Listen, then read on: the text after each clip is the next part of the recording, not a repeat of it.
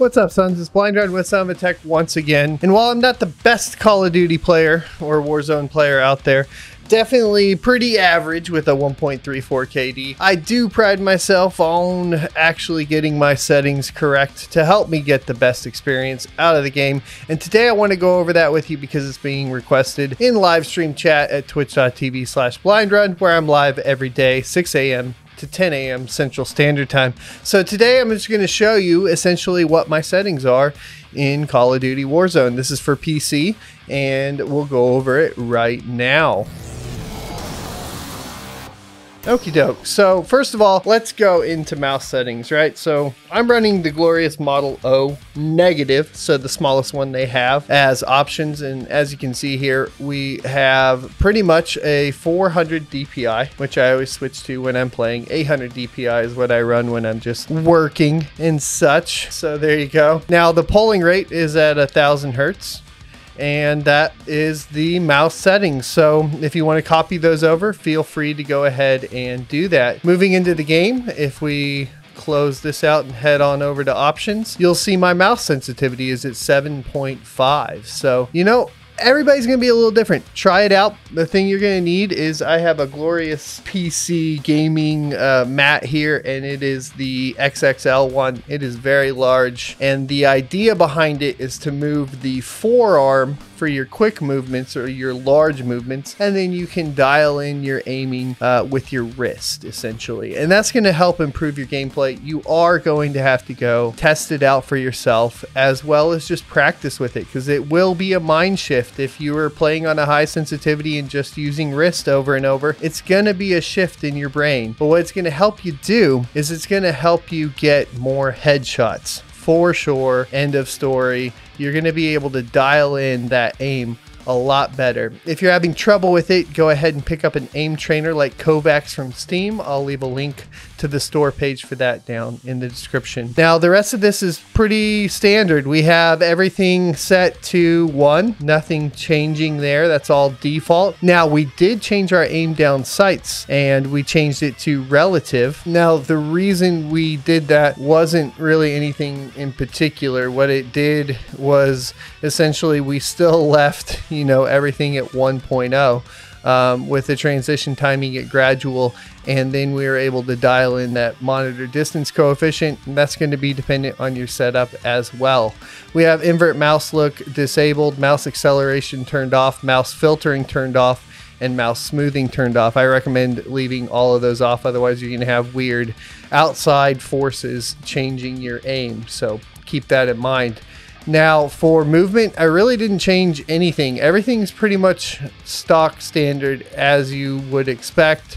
I think that the big thing that you should learn to use is your slide cancel, and that's going to be CC and then space. You can add space. I like to add it to my 5th button here and there on the mouse, so I can just CC and then tap the button on the mouse to go ahead and get that slide cancel in. That's going to be a technique that we can go over in a later video. Let me know if you're interested in it in the comment section below. But I pretty much have left all of the keybinds completely standard. I liked them when they came out of the box. I've been playing Call of Duty on PC for quite some time now, all the way back to Black Ops 1, I believe it was. So it's been a long time. I've been using the same ones for a long time as well. So the other option that I would recommend turning off, but being aware that you're turning off, is auto deploy. It was enabled right now, but the parachute auto deploy, if you disable it, you're going to be able to land a lot closer to the ground. So go ahead and take a look at that. So now we're going to move on to the fun part, the nerdy part, which I like to talk about, and that's going to be graphics. You guys know that I do a tech channel here,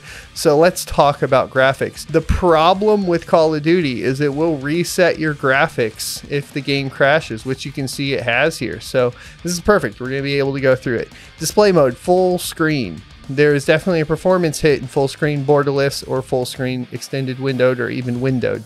So make sure you're running it in full screen. Your display monitor is going to be whatever your main display out is. and then your display adapter is going to be your graphics card, your primary graphics card. Nothing too crazy there. Screen refresh rate. Refresh rate's big in this game. I mean, let's be honest, the lower your response time is and the higher FPS you have, the better chance you're going to have at beating somebody else, especially if you're playing crossplay and you're playing against console, which is, you know, locked down to that 60 frames per second or less. And if you are playing on PC, you should take advantage of that and crank your refresh rate up as high as possible. And that's really what all these graphic settings are going to be, is going to be getting everything dialed in to make sure that you have the most frames and the smoothest experience. Your render resolution, 100, and it'll do this a lot. You're just going to have to, you know, make sure that you check all your settings again. And then display resolution is 1920 by 1080. I don't recommend going higher than this. Even if you have a big rig, you're probably still not going to be locked at 240 frames a second. If you have a big rig and you're not running a monitor that supports 240 frames per second, I would highly recommend getting that. Now, outside of that, we have the rest of our settings. So our custom frame limit is just, we don't have one. It should be unlimited. So if you're having issues there, you may want to check into getting, so I'm talking about screen tear, where the screen kind of tears in between. If you're having that issue and you don't have a FreeSync or G-Sync monitor, consider limiting your frames to the refresh rate of your panel. So texture resolution I have set to high. Now, the reason I have it set to high is because the more clarity you get, the easier it is to get shots on. Everything else is pretty much low as it can be. Texture, filter, anisotropic, particle details, bullet impact spray, tessellation, shadow map resolution, cache spot shadows. This one I have experimented between turning on and off, and I think you do get less crashes with caching the spot shadows and the sun shadows, but you do get less frames as well. So that's the only other thing that I recommend possibly turning on. I haven't tested it to an extent to prove it, but anecdotally, it feels like I crash less when that's enabled. Particle lighting, low. Ambient occlusion, disabled. Screen space reflections, disabled. Anti-aliasing, I turn this on. I have a 25-inch 240 hertz panel from Alienware. I'll link it down in the description below in case you want to go check it out. Now, you don't want the filmic on, but you do want the T2 or T2X on, SMAA. And that's going to basically clean up the jagged edges. I feel like it makes it easier to spot enemies. But if it doesn't bother you, turning it off and getting the extra frames is definitely, there's definitely an argument there. Depth of field, disabled. I think that even if you're talking about, in particular, a performance advantage or an advantage not just in performance, but also in what you're able to see with your eyes, I think that depth of field what it will do is blur the sides and really focus on where you're focusing on at the center of your screen, which sounds okay, but that's not the way you should be aiming. The way you should always be aiming is thinking about looking at the target with your eyes and then bringing the gun and the reticle to the target. And you're going to find a lot more success that way.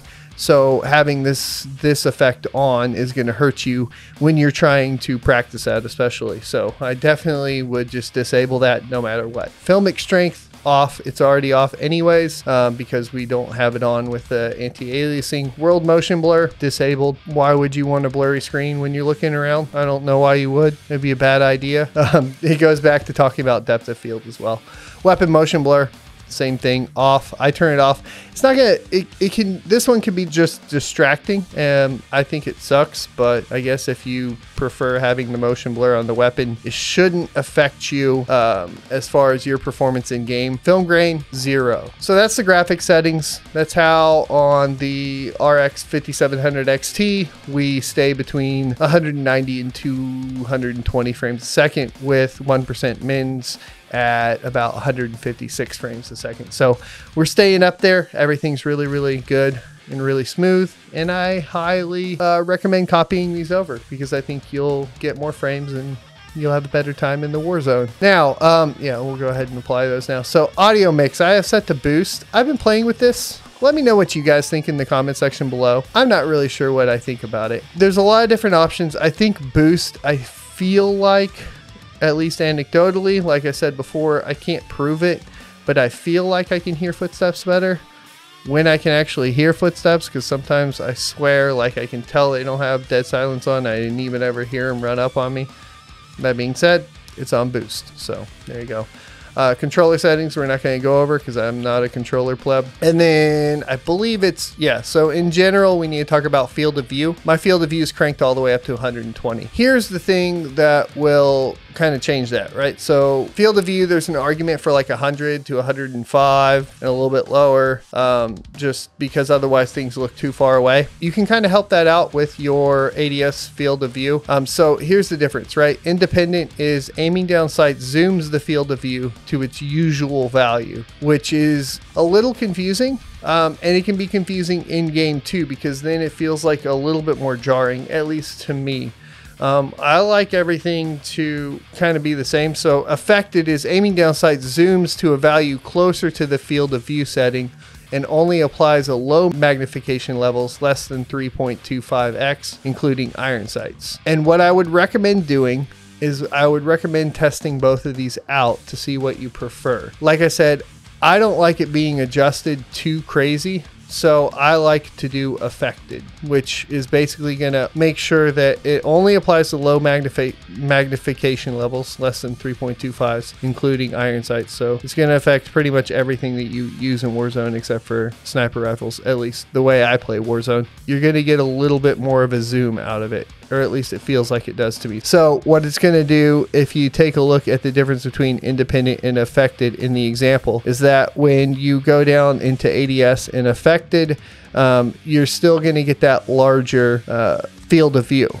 And so you're not going to be hindering yourself by not being able to see someone in the peripherals and not be able to get your second target acquisition. So this is a lot more helpful if you're talking about taking on a 2v1 or something in those lines, because what happens a lot in FPSs is you get tunnel vision. And if you get tunnel vision, the problem is you're going to down that one guy. You're going to be tempted basically because you're already zoomed in on him. You haven't seen anything else coming at you, right? You're going to be tempted to go ahead and clean up that kill. You should not be cleaning up kills too often, right? I think that you should always, if you are using independent, right, and you're getting that extra zoom in, you should always at least bring yourself out of ADS and check before you clean up that kill. Even if they have a self-revive, you're going to have enough time to at least check. What you don't want to be doing is getting that tunnel vision. And I feel like independent influences you to be getting a little bit more tunnel vision, as well as just in a basic firefight, you're going to be at a tactical disadvantage. You're not going to have as much awareness going on. So I definitely, this is a big one that could be controversial. I know people have argued over affected and independent. There is an argument for affected there is an argument for independent from the perspective of you get that a little bit of extra. It feels like you're closer to the target. So there is that argument. You know, let me know what you guys think in the comment section below. I personally run affected. I like to have more awareness. I do have colorblind on, and then everything else here is stock except for the mini map shape. That is a big one. Good point. So the square, what I would recommend, the round mini map, I believe the calculation that I read was you lose 20% of the mini map when you go to round, and its default is round. So move it over to square, get that extra 20%, and that's also going to help with awareness. So there you go. Alrighty, so I hope you guys enjoyed this video of my settings in Call of Duty Warzone. I'm always open for tips and tricks and helpful hints, and of course anything for debate on any of my settings. I think as graphically, I think we're pretty much, I'm going to say, if you're playing competitively, I'm pretty solid on what I think you should be running there. As far as the rest of the settings, especially the affected versus the ADS modes, right? Affected. That one I could maybe have my mind changed on a little bit, but I'd have to hear a good argument. So leave that argument down below. Hope you enjoyed this video. Hopefully it was helpful. And if you want to come watch me live, come check me out at twitch.tv/blindrun. Until later, I'll see you next Tuesday.